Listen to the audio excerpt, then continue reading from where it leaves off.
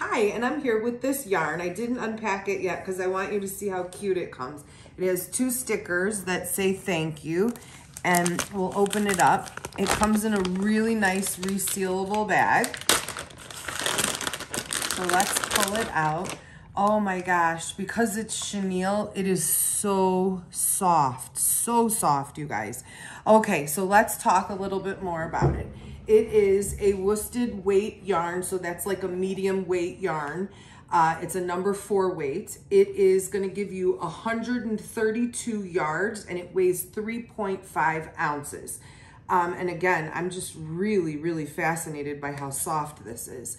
It's knitting gauge 6.5, crochet gauge 4.5 millimeters, okay? Now, this velvety texture is gonna be great for blankets or anything that you want to be soft. Because it's a medium weight, it's a little bit thicker of a gauge, and so you're gonna whiz through your projects a lot faster than you do with a thinner yarn.